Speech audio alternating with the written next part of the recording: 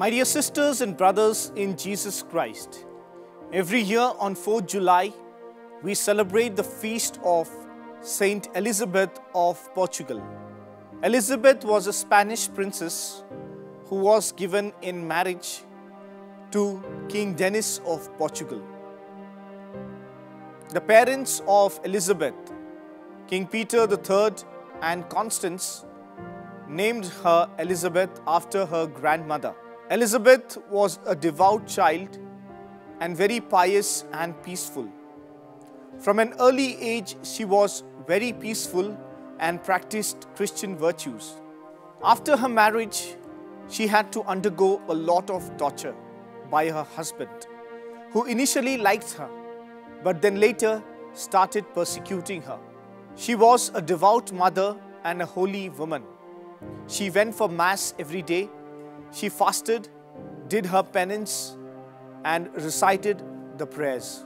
When her husband caused her great discomfort, she bore them all. She had the patience to bear all of this and pray to the Lord, asking the Lord for the conversion of her husband. It was in the 40th year of marriage that her husband repented, and 12 years later he died. Elizabeth was also known as a peacemaker because she could make peace among the family members and between her nation and other nations. It is said that in the year 1323, when her own son rebelled against his father, it was Elizabeth who reached out to the battlefield to bring peace between the two armies.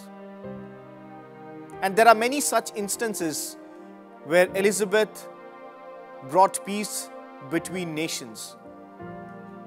After the death of her husband in the year 1335, she retired to a convent of poor Clares and became a Franciscan tertiary.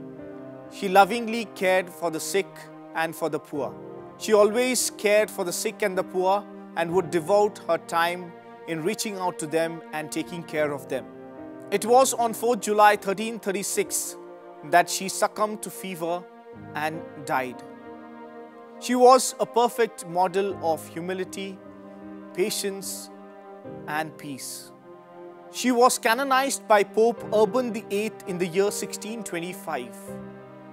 My dear sisters and brothers in Jesus Christ, as we celebrate the feast of Saint Elizabeth of Portugal, let us pray through intercession that we too become peacemakers in this world.